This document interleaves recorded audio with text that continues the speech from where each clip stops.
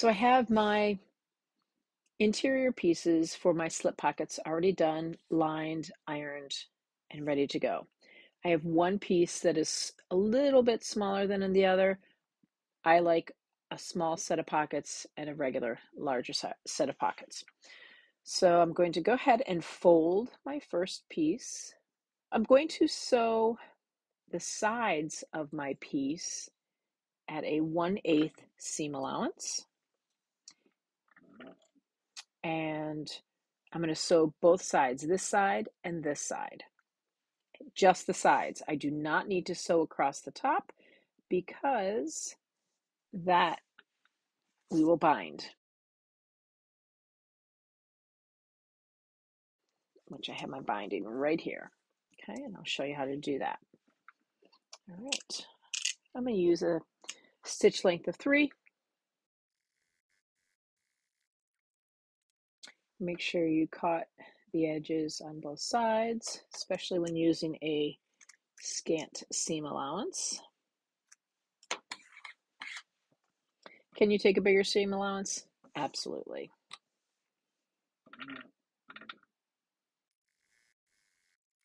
The nice thing about binding the tops of pockets, especially when you're using matching fabric, is it makes it easier to find them in your bag. And it makes it easier to get a nice squared pocket. Don't have to worry about it in the top corners. So let's turn this right side out.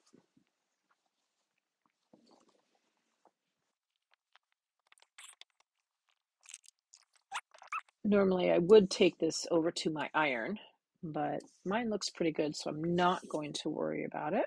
If your pocket, like you can see on mine, my cutting may have been off just a pinch.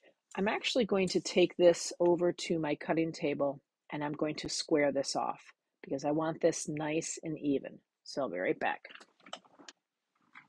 Okay, so now I have a nice squared off piece. I just used my acrylic ruler and my rotary cutter. The instructions tell you to fold your piece and lay it on.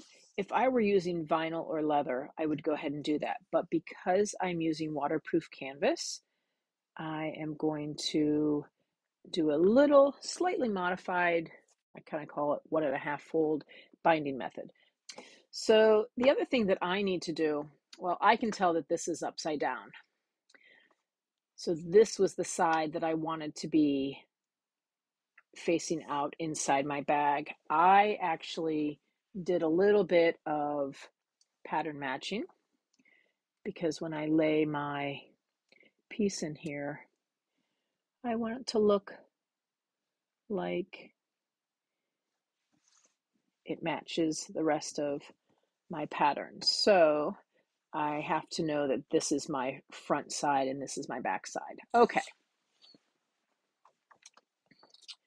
So again, I'm going to take my binding piece and I'm going to lay it right sides together. And I'm only doing this because I'm doing 1.5 fold binding instead of just single fold binding, which would be folding it over. If I was doing vinyl or leather, I could do the single, but I'm not, and I don't want the raw edge of the waterproof canvas to be exposed on the outside where I'm looking into my bag. Okay, so it is hanging off a little bit on both sides, and that's okay. Just put a couple clips in there.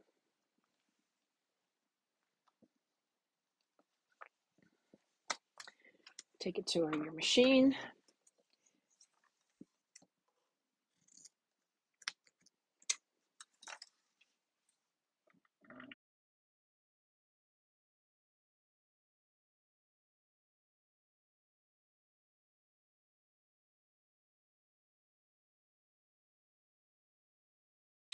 Actually, I want to do a 4th seam allowance. So even though I've already stitched one length, it's not going to hurt it. And I'll explain why in a moment. Okay. If I left it at 1/8, I wouldn't have enough showing. That's why. So I want more showing. Otherwise it would have been almost like this, and that's too little. So let's get rid of our threads. There we go. Okay. So I wanted a little bit of my waterproof canvas showing. And now we're going to flip it over and fold. And you can see it will cover my 1/4 stitch. And that's exactly what we want. Clip it well. Because if you don't, then you'll miss catching and sealing this on the inside if you don't.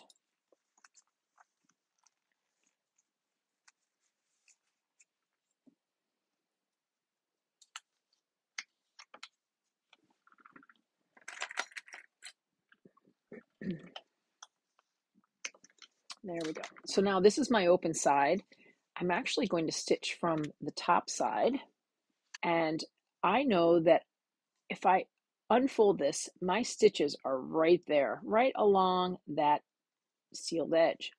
So I know that if I go a scant bit inside, I'm going to catch this part and that will be sealed nicely. So as long as my edge covers my 4th seam allowance, I know that this will be sealed. So let's go ahead and start that.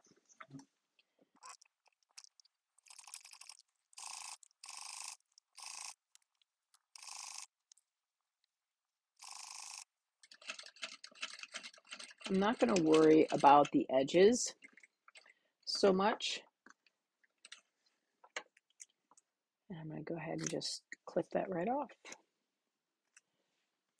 My edges will not fray enough to be noticed, but it would on the front side with putting things in and out. So that's why I did that. So there's one of my pockets. Let's do the next one.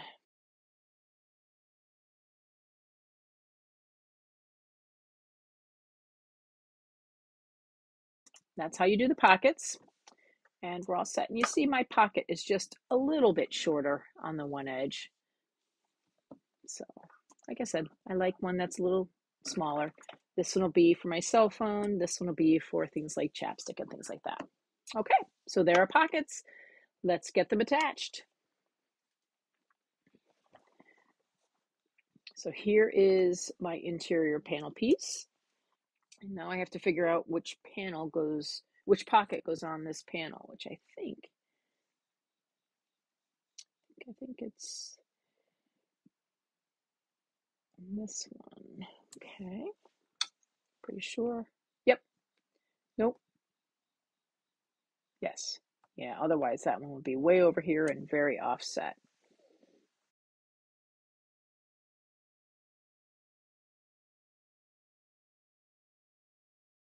If this were vinyl, I would not be pinning it like this. It's cotton, so I'm going to just make sure it's all nice and square, and I'm going to pin it in place, and then I'm going to check.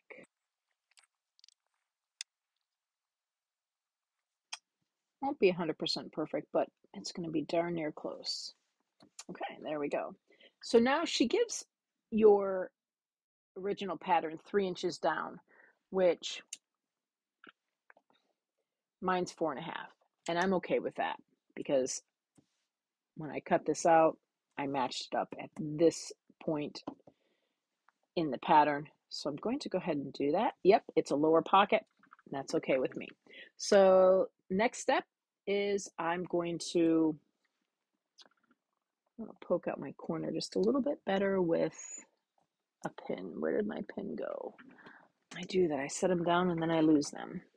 So I'm going to pull this out just a little bit better. There we go. Now it's nice and square. Okay. So I'm going to start with my pattern with my piece. And what I like to do, let me draw it on there for you. I like to start at my edge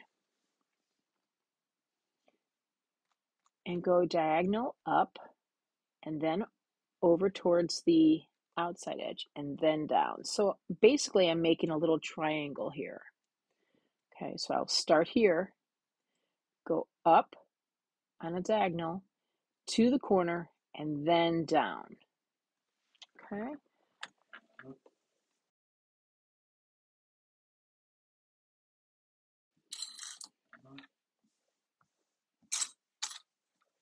Okay, so that requires you to start upside down and along the edge, come in. I will backstitch. Keep your needle in a down position and pivot. And a 1/8 seam allowance.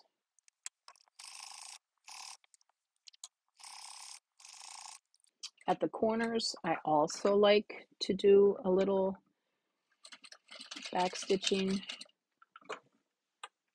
just on a diagonal, and then go back to the center and then keep going. You can pin all along here. You can use double-sided tape. I use that as little as possible.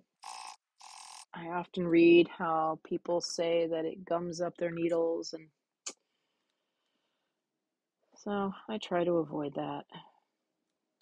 Okay, just pull that corner out a little bit more. Okay, just on a diagonal. Come back to the original spot, pivot. I'm going to come across just a couple stitches.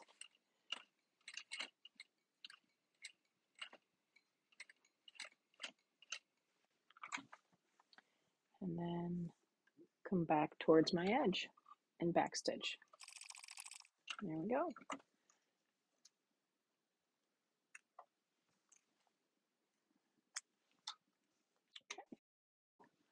My first pocket is on.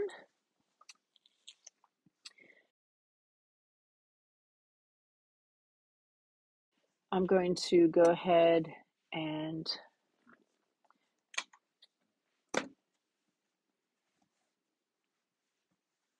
get an approximation of where I want a center to be. So let's see.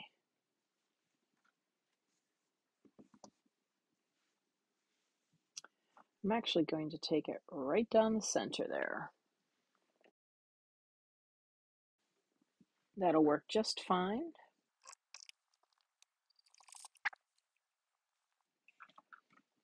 If you also have a machine that does not thread automatically, these little fish from Amazon are the best. They're little needle threaders.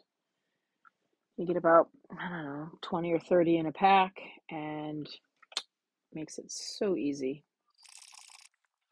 And again, I'm going to do a little back tacking, and I'm going to make a little X this time. Come back to the center, and then keep going.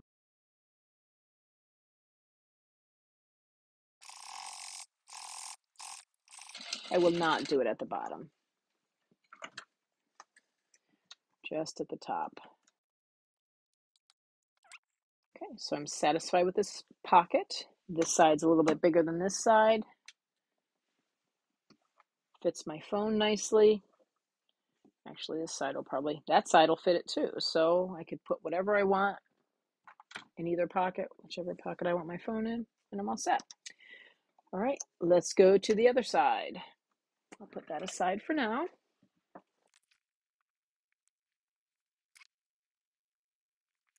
Okay, so I have this pocket all set and matched up. Go ahead, I'm going to pin it. And once again, start here, go up, come across, and then down. And on this side, I'm going to start at the edge, go up, out, and down. But actually, I'll be coming from this direction, so I will come up, over, and back. So I just essentially make a little triangle there. Okay. All right. Again, I am more than 3 inches. Normally, it's 3 inches. I'm okay with it being a little bit lower. I like the fact that it matches.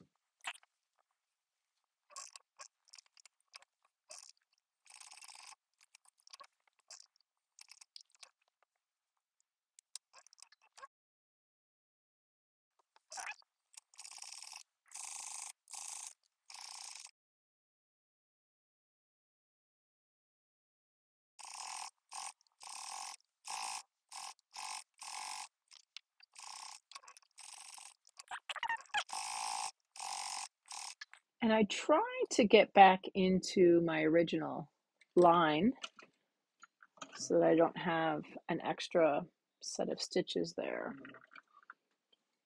Just makes it look a little prettier. And I went 4 on the other side, and I think I went 4 on this side. Trim your threads. And now I have to decide. I always like a pen pocket in my bags. So I'm going to do a skinny pocket divide on this side.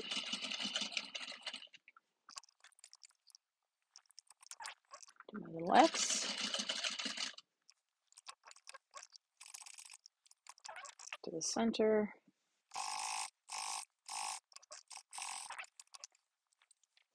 I do not want to leave this big of a pocket on this side.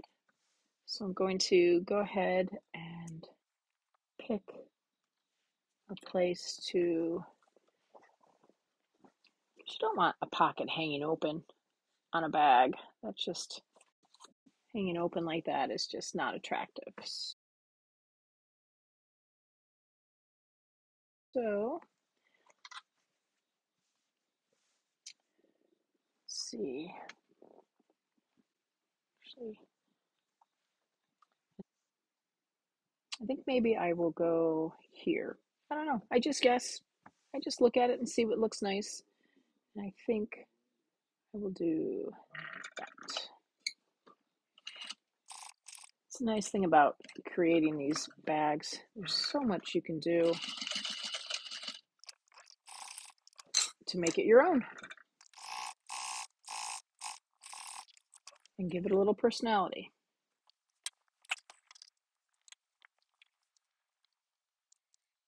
Okay, now that my threads are clipped. Next, we are going to, let's see, attach the bottom of this one and get it put together. So it's time to put the magnetic snaps on. I have my interior pieces here and my magnetic snap pieces here. There will be 4 pieces that you will need. Typically this is called the female end, this is called the male end. So call it whatever you like, but you're going to need 1 of each piece, and then you will need 2 washers. So I have my washers here. Something to mark and something to cut. I used to have an X-Acto and one of the kids made off with it for their crafts. So I'm going to use my little really sharp scissors. What we need to do first, if you haven't already found the center of your piece, you need to do that. So I have the center. And then on the back side, you're going to measure just as the instructions talk about. Measure down and put a little dot. You know those scraps of Decoville Heavy that you have, or one of the other Pellins? Keep these. They're great for attaching snaps. Okay, so I have 2 pieces cut out, and I am going to mark my pieces. So let me show you what we're going to do. You take your washer and place it in the center. I'll mark the center, and I'll mark each slotted side. The next thing I'm going to do is I'm going to, using a pin, poke through, match it up, and I will take it to my ironing board and iron that down. So So I'll be right back. Okay, my Decoville is attached and marked. Next thing I want to do is, it's a little bit nerve-wracking, but I'm going to poke a hole with my scissors, just the length of the line that I made on both sides, on both lines. And that will allow me to, on the other side, put one of my pieces. So I'm going to go ahead and do that.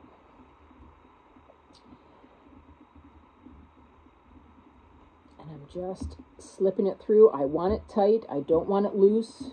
Don't make those slits any bigger than those prongs.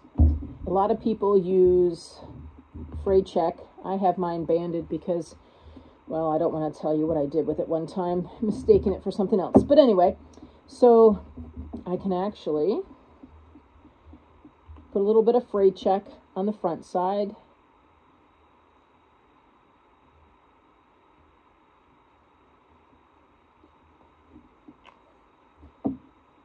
Then put my piece through. There we go. And then the washer goes on. And here's where the controversy comes into play. Some people bend them in, some people bend them out. Me, I bend them out. Not sure why, I just do. That's just how I've always done them. Press them out. And then take some heavy duty masking tape, and I'm going to put a little piece of tape over that. It's just to, I don't know, protect the prongs, and not protect the prongs, but to just keep everything, just another layer of, I don't know, protection, I guess. I'm not exactly sure, but I just do it. Making it smooth. There, that's what I'm trying to say. Making it smooth on the back. Just smoothing it out a bit. So there, we have our first one done. Okay. Let's go to our second.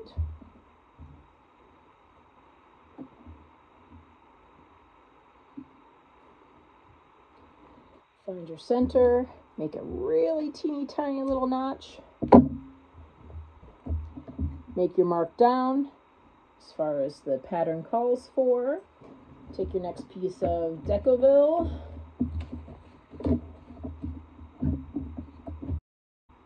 Again, center your washer. Mark the center, both lines.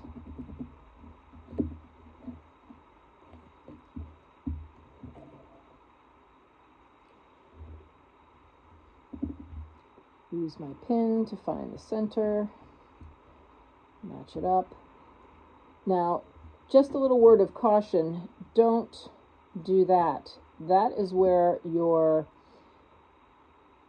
exterior and interior are going to meet, and it's going to be bound. You don't need any extra bulk in that section. So I'm just going to hold that, take it over to my ironing board, and I'll be right back. Took it to my ironing board, and I have it all ironed on. Could I make this a little smaller? Maybe, but I know that's going to be plenty of room. Let's poke once again. This is probably the scarier way to do it. I don't know, maybe X-Acto is scarier for some, but I just like to use the scissors. And I just go slow. A little fray check.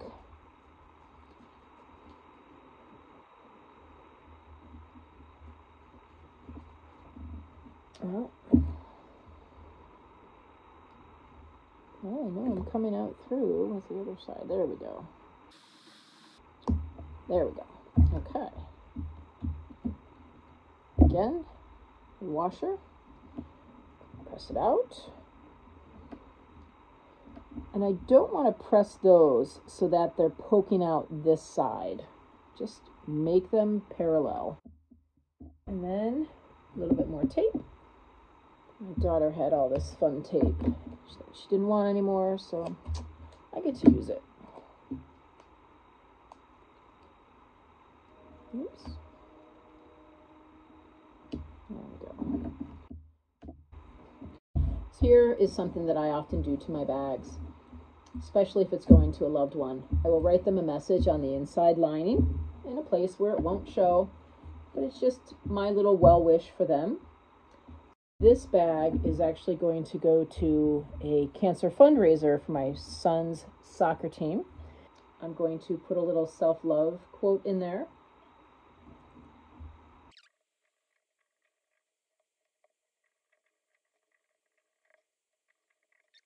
So I hope that message can resonate with whomever wins this bag. So let's keep going. We have our snaps in. Let's click them together and line them up. Let's see how we did.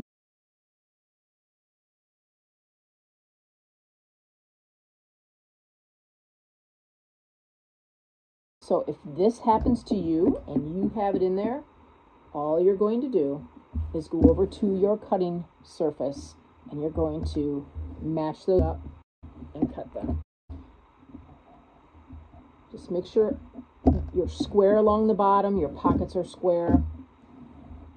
Okay, make sure everything is square, but I'm going to go ahead and just take a little nip off the top there. Otherwise, I won't match this up well enough. So I'm all set. Now it is time to put the bottom on.